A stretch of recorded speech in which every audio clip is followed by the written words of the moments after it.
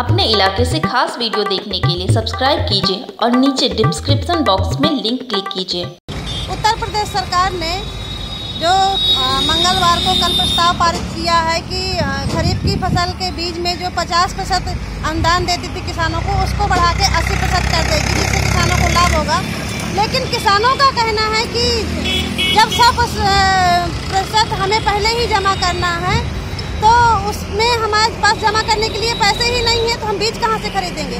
अगर सरकार अनुदान दे रही है तो जो 80% छूट है उसको काट के 20% जमा करवाए और किसानों को बीज दे तो किसान लाभ ले सकते हैं। लाभ तो है, थोड़ा बहुत है, ना के बराबर। दाल में नमक के बराबर भी लाभ नहीं है, क्योंकि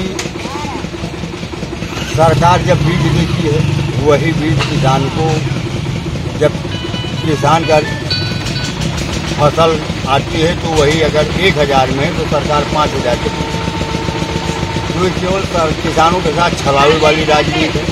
अगर सरकार की मंशा है कि किसानों को लाभ हो तो लागत मूल्य श्रम मूल्य जोड़ करके सरकार भुगतान करे, किसान को मालामाल हो। किसान को फायदा तो मिलेगा, बशर्ते पहले सरकार जो है तो उसके खरीफ की फसलों के जो बीज हैं उनका रेट निर्धारित करे, क्योंकि रेट बाजार भाव से कई गुना ज्यादा होते हैं। 80% सब्सिडी के बाद भी मार्केट रेट से महंगे पड़ जाते हैं, जिससे किसान को उस हिसाब से फायदा नहीं मिल पाता। दूसरी चीज, जो सब्सिडी का बाद में मिलती है तो पहले जो किसान को पूरा पैसा देना पड़ता है, तो बहुत से ऐसे किसान हैं जिनके पास पैसा न होने की वजह से वो जो है तो ऐसी जो है तो योजनाओं का लाभ भी नहीं ले पाते। किसान को सब्सिडी काट करके जो शेष किसान को लगना है उतना ही पैसा लेकर के किसान को बीज दिया जाए, जिससे कि ज्यादा से ज्यादा किसानों को फायदा मिल सकता है। पूरा पैसा लगने पर किसान उस सब्सिडी का फायदा नहीं ले पाता है। सरकारी बीज भंडारों से बीज को नील करने के लिए तमाम प्रकार के प्रलोभन किसानों को दे करके बिक्री वाला बीज खत्म किया जाता था। जैसे कि साथ में मिनी किट लगा दी गई या प्रदर्शन का बीज साथ में लगा दिया गया, तब जो है ये बिक्री वाला बीज बिकता था, वरना बिक्री वाला बीज किसान खरीदता ही नहीं, क्योंकि किसान के पास पैसा नहीं है। पैसा लगता है हमारा, तो हमारे 100% जमा करने के लिए पहले पैसे नहीं है, और जब हमें 80% का छूट मिले तो हम 80% जमा कर अपनी छूट काट लें और बाकी ले लें। और हमें अगर 100% देने के लिए हमारी क्षमता नहीं है, क्या करें।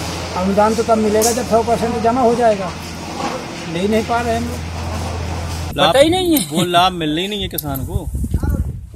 आज का किसान तो सोचता है मुझे हर चीज होना चाहिए, उसके घर में इमरजेंसी लो बीमारी आ जाए, कुछ 50-60 हज़ार रुपये लगाने उसके पास है क्या माल, इसलिए किसान के पास हमेशा रखते रहता है। किसान को तो पैसा नगद चाहिए। ब्याह करना उन्हें की कल बेचे 15 दिन बाद आ रहा, पैसा 2 महीने बाद आ रहा, ऐसा ही है। तो किस तरह से किसान सुविधा है नगद पैसे में, तो नगद देगा, 200-500 बदला भेजे किसान बेचने के लिए तैयार है।